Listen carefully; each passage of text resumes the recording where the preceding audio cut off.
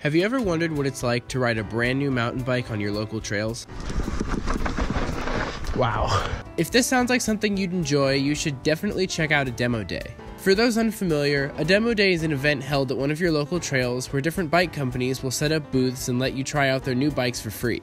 Usually these events are hosted by a local bike shop, so check your shop of choice for upcoming demo dates. When attending a demo day, you'll want to make sure you have your ID, a credit card, your helmet, hydration pack, and maybe bring some friends along to get them into mountain biking too. At the demo day I attended, I was able to test top-of-the-line bikes from Santa Cruz, Specialized, and even the newest version of my Cannondale Scalpel.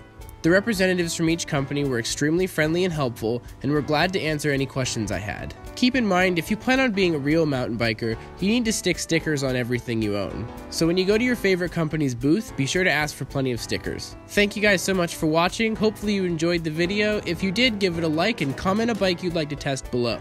Thanks again for watching, and I'll see you all in the next video. That's amazing.